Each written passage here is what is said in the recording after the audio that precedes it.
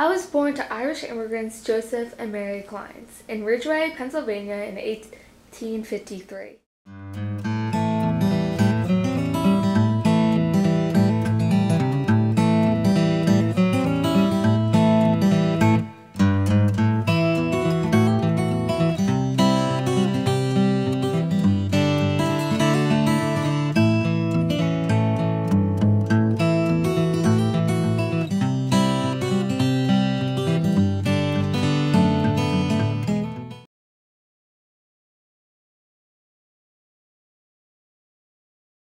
Hello, I'm Mary Ellen Lease.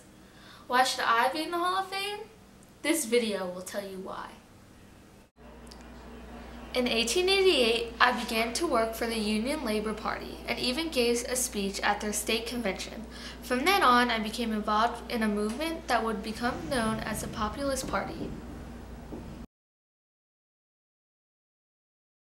You see, I believe big businesses have made Americans wage slaves, which means wages mean everything.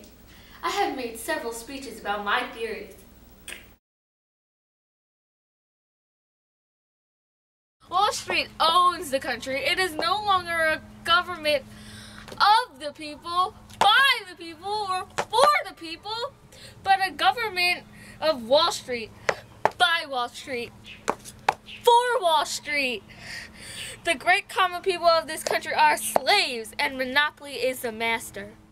I became involved in a revolt of Kansas farmers against high mortgage interest in 1890.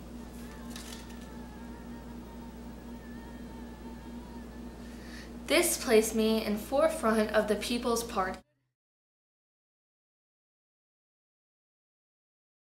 You probably heard me throw around the word Populist Party. The Populist Party, also known as the People's Party, is a political party that favored agrarian or rural society and despised banks, railroads, and elites in general. We frequently formed coalitions with labor unions. Although I enjoyed the Populist Party, I began to drift from the party after populist Governor Llewellyn was elected into office. However, I did decide to pursue other movements. Let's take a look at the movements I became involved in. I began to focus on temperance, which is abstaining from alcohol.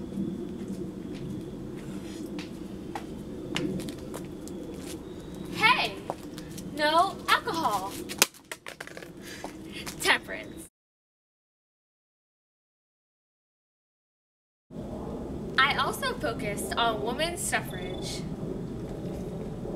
Hey, you're a woman. Do you want to vote? Heck yeah, I do! Then join the women's suffrage movement. Let us vote! Let us vote! Women's suffrage! Women's suffrage! Let us vote! Let us vote! Aside from my involvement in various movements, in 1895, I wrote The Problem of Civilization Solved. And in 1896, I moved to New York City where I edited the Democratic newspaper World.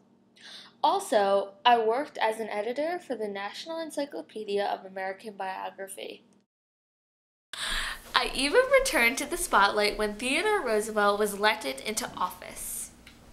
I have seen with gratification that my work in the good old populist days was not in vain.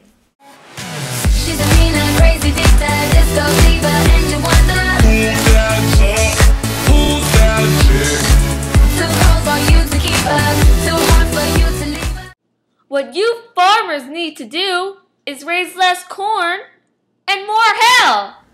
After watching this video, I think the better question is, why shouldn't I be in the Hall of Fame?